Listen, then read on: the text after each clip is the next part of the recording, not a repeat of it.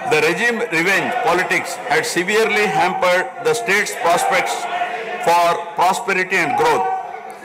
Even the Honorable High Court of Andhra Pradesh had sought to convene a judicial inquiry into whether there is a constitutional breakdown in the state.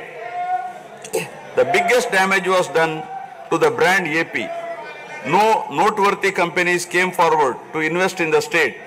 The corrupt practices at all levels, coupled with weaponization of instruments of governance across revenue-earning departments for personal gains, sabotaging of checks and balances made several state institutions and private companies defunct and forced the existing enthusiastic investors and entrepreneurs to move out of Andhra Pradesh to other states. The uncertain environment which rocked the confidence of the people in general and investors in particular started showing impact on the state finances, leaving them in a mess. Fiscal prudence was abandoned. Expenditure was beyond means in spite of limited revenue growth, and debt and liabilities rose sharply.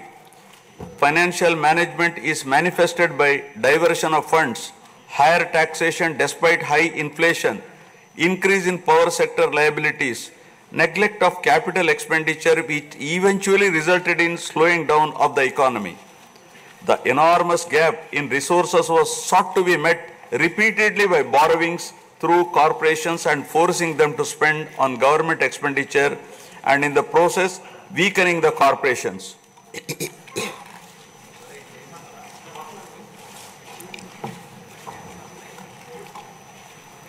In view of the inordinate delay in clearance of the bills due to strained financial position of the state, many vendors and contractors have approached the High Court of Andhra Pradesh for relief and filed cases against the government. About 25,000 cases have been filed for bill payments, which is unprecedented. The sheer number of contempt cases with personal appearances and arrest warrants against officials in several cases resulted in systematic humiliation and victimization of bureaucracy. This led to complete demoralization of administrative machinery. The capital expenditure reduced by 60% in 2019-24 compared to 2014-19. Departments such as water resources and transport, roads and buildings, which undertake substantial capital works, were left critically short of funds to carry out any works. The capital expenditure on water resources has reduced by 56%, and that on roads and buildings by an alarming 85% during this period. The compound annual growth rate of states-owned tax revenue slipped from 12.8% to 8.1% during this period. On the other hand, the revenue expenditure increased from 7.8% to 10.5%, whereas the capital expenditure growth declined steeply from 26.4% to 3.4%. Lower share of capital expenditure to public debt occurred during the period 2019 to 24 is a clear indicator that the government met revenue expenditure also through borrowed funds. The CAGR in per capita debt has been higher at 14%, while the CAGR in per capita income is only 9.7%. This reflects the fiscal profligacy of the previous regime as no capital formation took place. The Amaravati capital region, envisioned as the focal point of growth for the nascent state of Andhra Pradesh, was totally destroyed. With an attempt to scrap the Amaravati dream, the government confused the people with its malicious three capital cities idea under the guise of decentralized governance.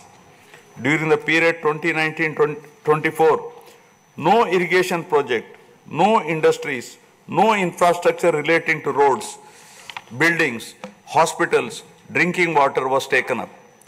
Cancellation of MOUs in energy sector and other infrastructure projects further demonstrated the negative attitude of the government. Such disastrous decisions, unmindful of consequences, have led to unrest amongst the youth and job aspirants. Prevalence of uncertain environment has eventually led the youth towards addiction of illegal substances, causing a drug menace. The mental unrest and agony were not limited to the geographical boundaries of the state.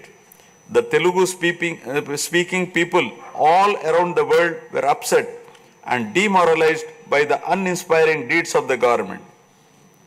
They anxiously and desperately waited for a change in governance that would take them forward in the 21st century. The progressive public policies of the AP government during 1996 to 2004 have today led to empowerment of Telugu people globally, enabling them to be amongst the highest earning Indian diaspora. The condemnation of demolition approach of the previous government by the people of the state, NRIs and other supporters, culminated in a change in government. A huge and historic mandate has been given to the NDA, hitting an unprecedented 93% strike rate, thus reaffirming faith in democracy.